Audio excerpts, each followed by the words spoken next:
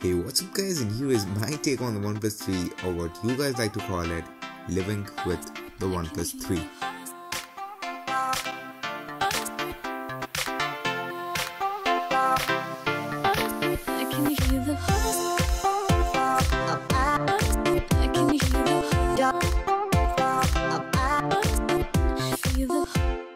First of all, this is the fastest fingerprint scanner I've ever used on a smartphone.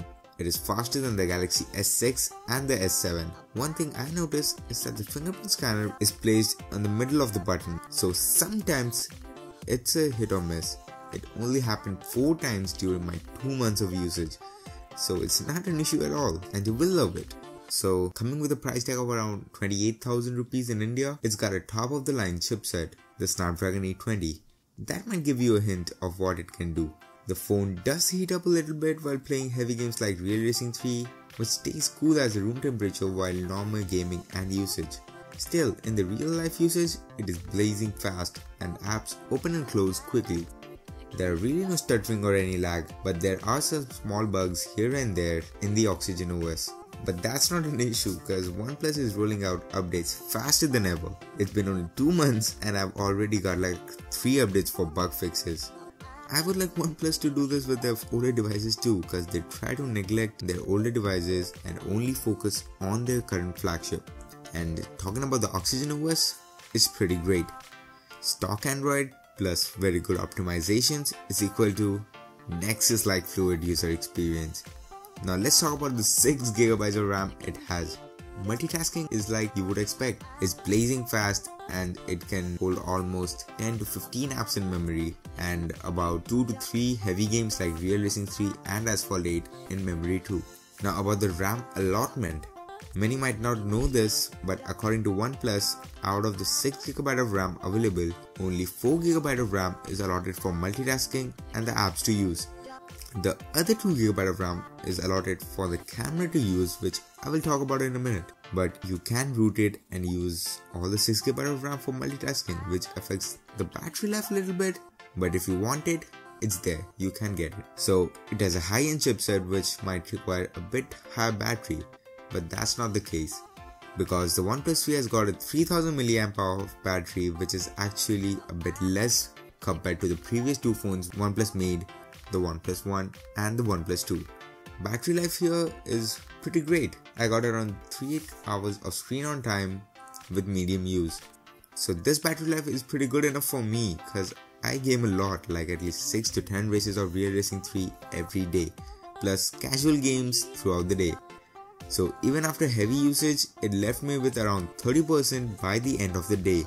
Pretty sweet. Plus, the battery drops in a heartbeat while gaming. But here's where this thing comes into action. Yeah, you guessed it right, it's the dash charging. This feature will make you forget that you need to charge your device because you will be leaving home soon. I just love this feature, and let me tell you a quick story. I was surfing through my newsfeed when my eyes went on the top left corner of the phone. I was late for my college, plus my battery was at around 20%. At that moment I knew I was up. So I thought, let's check out what the dash charger can do.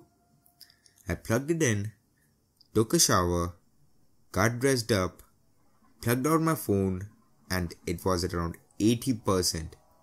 Yeah, like 80% in just 20 minutes. And I said in my mind, well done OnePlus, well done. Quick charge is a feature you think you can live without, but once you start using it, it totally changes the charging routine of your devices. And you will never want to go back to a non-quick charge device, not even in your dreams.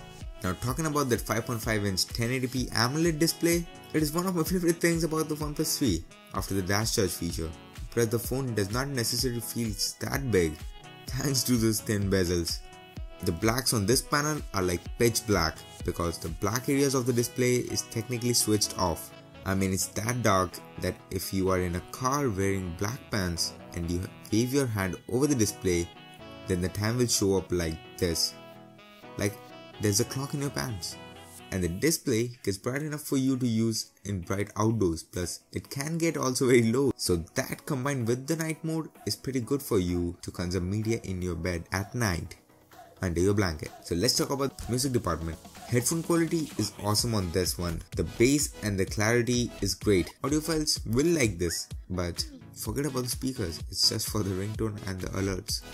I mean, it is really loud, which makes it a bit muffled at high levels, so it's not clear enough that you would prefer to listen music on it for a long time. And one thing I would like OnePlus to do would be adding an equalizer in the stock music app. Yeah, you can install third-party apps like Music Match or Power Amp, but I really like the take on minimalism which OnePlus took with the stock app, so I'm still gonna stick to it, and let's see if they can update it. The first thing that impressed me when I took it out of the box was how slim it is. Plus the curved back just makes it a bit more comfortable. The buttons here are clicky, and I really like the single button design that looks more classy. And I'm really thankful to OnePlus for putting up two small dots as their capacitive buttons and not big buttons like Samsung, which blinds you by lighting up when you are trying to reach something under your blanket. It is fairly lightweight too, but ultimately the weight will be increased because you have to add a case, as this phone is slippery AF. By the way, if you don't have a case right now for your OnePlus 3, you can take a look at the sandstone case, which is available for $2, and I also made a video on that, so card is up here, go watch it. Talking about the camera, I know the bump is pretty serious here, but the 16 megapixel sensor takes some of the best images.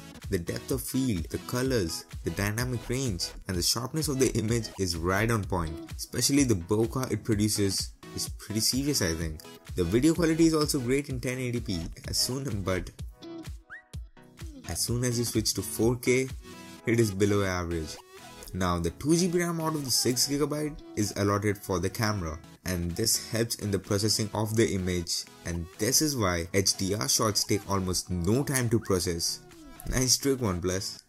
But before ending, you might want to know the competition going on in this price segment, which is from 20k to 30k in the Indian market. There are 3 latest contenders which almost have the same specs as the OnePlus 3, and those are the Lure Max 2, MI5 and the newly launched ZUK Z2 Plus, which we should not consider as of now because it's new and there are not enough reviews out, and Lure Eco has a pretty terrible customer support. So that leaves us with the OnePlus 3 and the Xiaomi Mi 5. So let's get this straight. If you are on a budget, go with the Mi 5. But if you want the extra gigabyte of RAM, extra storage, bigger display and stock Android, go with the OnePlus 3.